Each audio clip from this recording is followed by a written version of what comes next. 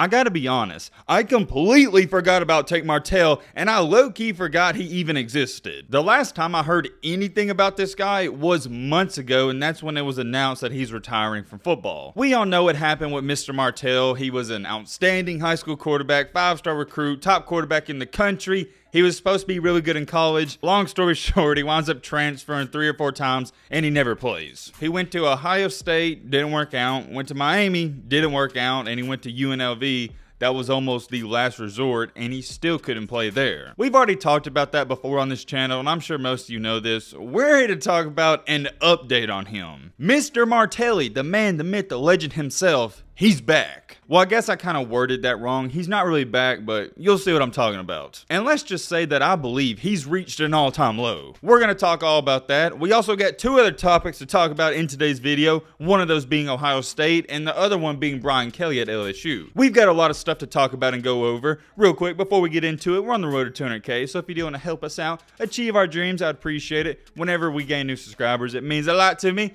If you don't want to subscribe, that's cool too. And now, without further ado, let's get into it. Trust me, I want to get into the juicy stuff just as much as you guys, but I got to bring this up first because it's been on my mind nonstop. And that is no other than Brian Kelly, aka the new head coach for LSU. There's no arguments about it. Everybody can agree. Brian Kelly, he's a good coach, but he hasn't reached great or elite. One thing that has held him back in his career is he hasn't won a championship, and until he does, I don't think he's going to get that respect. Recently in an interview, Brian Kelly stated one of the main reasons he even took the LSU job is because he wants to beat Nick Saban. That right there is flat out awesome because I don't know many head coaches who actually want to go and play Nick Saban. I could be wrong. Maybe there's coaches that do want to play Alabama and Nick Saban, but I haven't heard him say it like Brian Kelly. Here's what he also had to say about Alabama and Nick Saban. I want to beat Nick Saban. Who doesn't want to beat Nick Saban? You know what I mean? I want to play him in the regular season. That's the standard. Now he's a conference opponent. I like it, and I love the competitiveness, and I think LSU fans, you're going to be happy with Kelly. That's all for that, and now without further ado, let's move on to the main encore, the main topic of today's video, Tate Martell. He's been flying under the radar, and rightfully so, because there's no need to keep up with him anymore. He doesn't play college football or football at all. He's retired. I myself never kept up with him too much, even dating back to high school, but for some reason everybody loved him, and I think that's because he was on the Netflix show.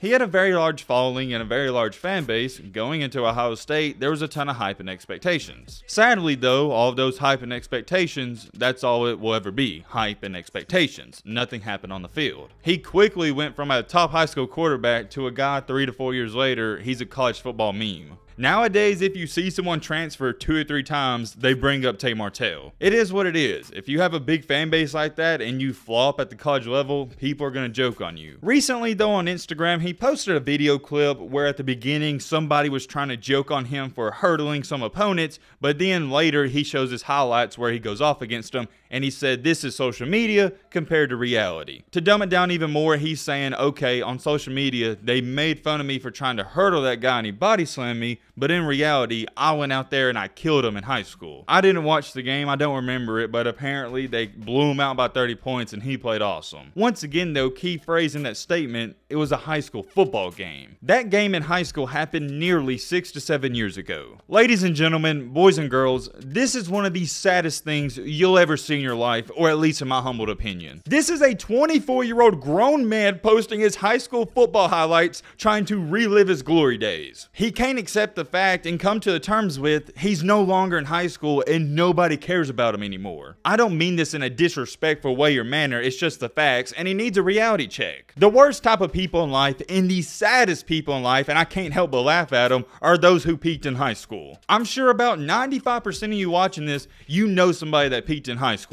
And I'm not just talking about football players or athletes, I'm talking about girls, popular people, anybody like that. It's really girls too, because there'll be a decent looking female, she has a little bit of popularity in the city, but once she graduates, she realizes nobody outside that city cares about her. It's always these people who grow up in these small towns and cities where, yeah, they may be popular there, but compared to everywhere else, you're a nobody. And guess what? Those said people wind up never leaving their city because they can't stand the fact knowing knowing if they do leave, they're going to be a nobody. So what happens? They wind up staying there, being a high school teacher, and still trying to live their dreams through their kids. I see it happen all the time, and I'm getting those exact same vibes from Tate Martell. May I remind you once again, this is a 24-year-old grown man posting high school football highlights. Is that not embarrassing? I played basketball in high school. I was starting on varsity ever since 9th grade. I was always the best player on the team. I won a bunch of awards, and I wound up having some offers coming out of high school. I was a good player. I had a couple of offers, and I could have played college basketball. To make a long story short, though, I had injury problems, and I was being realistic. I knew basketball, playing it at least, it wasn't for me. With me battling the injury problems and also around that same time debating on starting a YouTube channel and just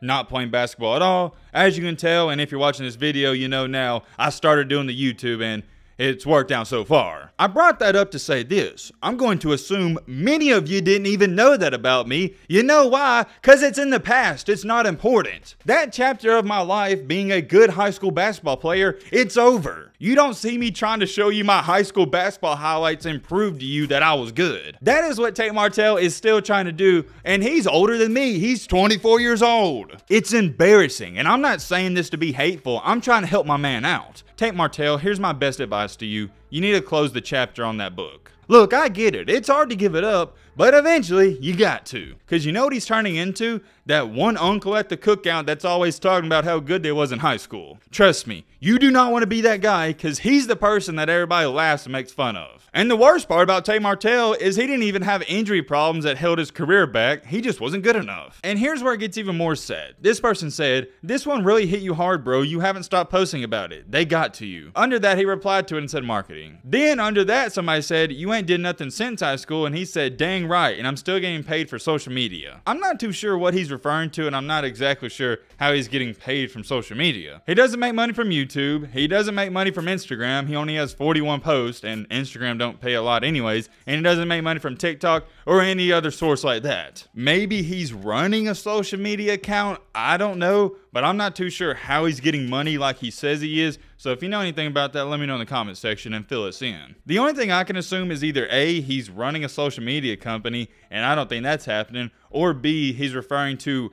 2 to 3 sponsorships he did on his Instagram. I pray and I hope he's not referring to those sponsorships he did on Instagram, because I know they didn't even pay that much. You can say what you want about me and you can hate me till the day I die, but there's one thing you can't say about Matt B. Great. I didn't peak in high school. Say what you want about me, but my life don't revolve around what I did in high school. Yeah, I had fun in high school. Yeah, I had a good athletic career, but I don't talk about it. And here's the part that's even worse. Not only is peaking in high school bad, but still talking about it. That's what's so bad. And I already know somebody's going to try to say, "Well, Matt, you're talking about it right now." And I'm only using that as an example. You'll probably never hear me talk about it again. Tate Martell, quit posting your high school football highlights. You look stupid. And this is some advice. I'm not being a hater. Last but not least, before we end off this video, I'm not going to spend too much time talking about this because we've already talked about it a little, but it's the Ryan Day in the NIL situation. He came out the other day and said that Ohio State's going to need $13 million from local businesses to keep the roster intact. We've already talked about that, but I didn't even really think about it.